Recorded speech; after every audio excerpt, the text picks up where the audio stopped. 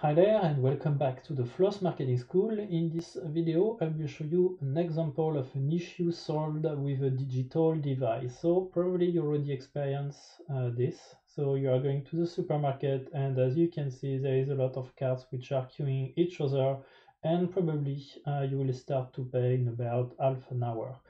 So actually this picture has been taken in a very famous French supermarket, and they succeed in some of those supermarkets to solve the situation thanks to a digital device which is really discreet. Actually you cannot really match it even if you know a little bit connecting devices, or if you are a bit curious, because what is happening and how they solve this is thanks to a digital device that they are just inserting below the, let's say, the desk of the cashier. So if you zoom on it, this is how it looks like. So it's like two tubes with grids in front of each other, and in fact it's a cousin of a component which is the HCSR04, which is this one, which is really affordable. If you go on AliExpress, you will see that this component really doesn't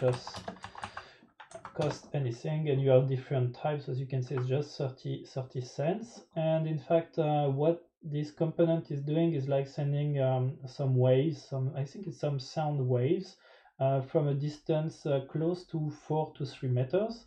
And if it faces an obstacle or something in front of those two tubes of weight, the signal come back to those tubes and in fact indicate at which distance the object has been reached.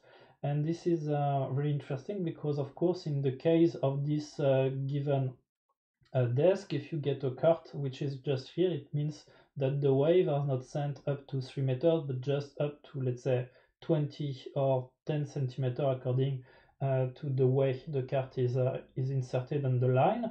And what's happening here is that when there is a cart which is in front of those two grids, it's sending right away to the information system that the desk is busy. So this is what you got over here, like line number 2, line number 5, and number 8 and 7. And here, so the screen is saying, okay, you will have to wait until we'll drive you to guide you through the next empty desks.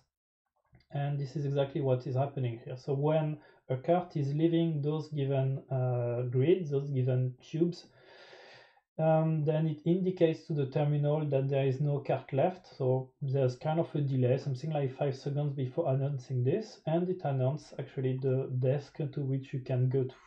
So what you can technically do is, in fact, if you would like to reproduce exactly the same system, is to go and purchase this given component which just got 30 cents, and then to plug it either on an Arduino card or either on a Raspberry Pi card. And once you have this system in place, you just need to code the program which will explain to the card what you expect to do if this given component is giving you a certain value. So in my case 20 centimeters or 10 centimeters according to what is happening. And that's everything that you need to know about connected devices. So they are here in order to solve issue, typically queuing, and of course all your work is trying to find out the different issues that you have within your organization, and all connected devices can fix those issues.